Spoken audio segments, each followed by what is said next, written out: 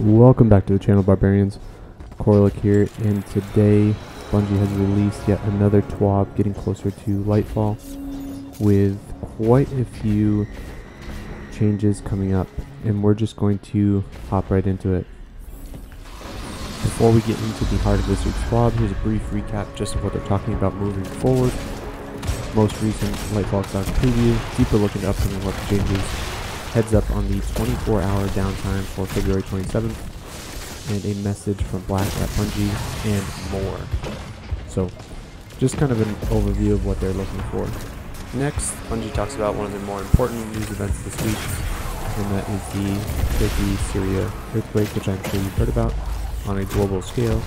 And Bungie, as per Bungie, is doing Bungie things and creating a relief fund. So if you donate $25, you get an emblem.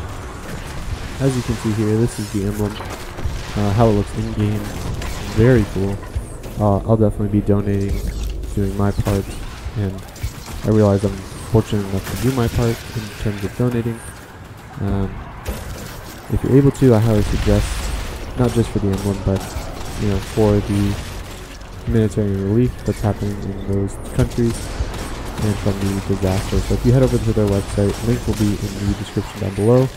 You can donate and get yourself some in-game loot in order to show your support for that cause. Alright, in this TWAB, another one of the things they go over is the results from the Festival of the Lost voting, and essentially who won, what the breakdown was. Hunters had 56% of the vote for Team Spider. Titans also were Team Spider for a whopping 72% of the votes. Warlocks broke the mold altogether, with Team Beetle being at 53%. Let's get creepy. As for trials, drumroll please, the winner is Radiant Cliffs, which I really like it as a map, so we'll see. I personally enjoy the freelance game mode a little bit more as a solo player, but that's just me. Now, this next piece they discuss in the TWAB definitely breaks my heart a little bit as a die-hard veteran player, but I can easily see how it could be completely beneficial for newer players, and that is something surrounding weapon crafting. So essentially on this early warning, looking to prepare folks for weapon crafting, part of initiative to integrate weapon crafting into a broader core economy. We will be completely removing resident elements from the game. Standard currencies such as glimmer, extraction, or enhancement cores, etc. will replace the element cost that exists today. Interesting. That's definitely a big change right there. We'll also be removing deep sight attunement objective altogether. Wow. So essentially a complete rework of the crafting system in the game. Resonant and harmonic alloys will be used at launch. However, we are planning an overhaul for later in Lightfall. Ascendant alloys will remain as is for now. Much of this info is hot off the press, so I apologize for the late warning. So those things surrounding weapon crafting are definitely very big changes coming to the game. It looks like a little bit futuristic with some of them, and then some of them we can expect to see when Lightfall drops. I'm all for getting the economy in a more sustainable place for short and long-term players. I think it needs to have a direct relationship for time played in the game, as well as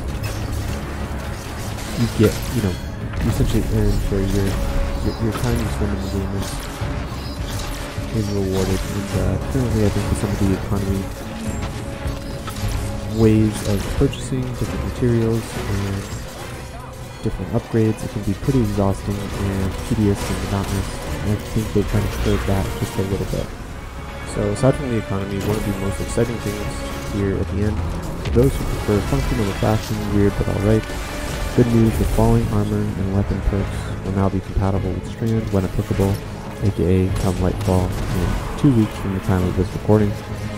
Elemental capacitor, osmosis, explosive payload, dragonfly, cluster bombs, chain reaction, chromatic fires, crystalline, transistor, mantle of battle harmonies, absorption cells, the bombardier's parting gift, Verity's Brows, the Fourth Magic, Felwinter's Helms, Warlords, and more as a possibility in the future post-launch.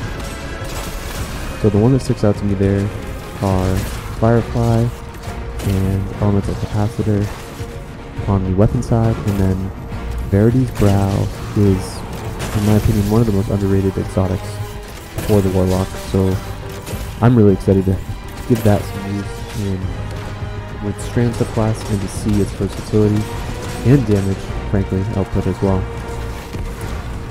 That is the kind of synopsis for the TWAB this week, the TLDR version. If you want to check out more, please head over to bungie.net to see the full rundown this week. And as always, thank you so much for watching. Catch you in the next one.